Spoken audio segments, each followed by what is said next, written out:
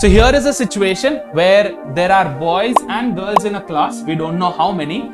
There are total 30 students and their overall average is given. 13 is the average of all the boys' marks.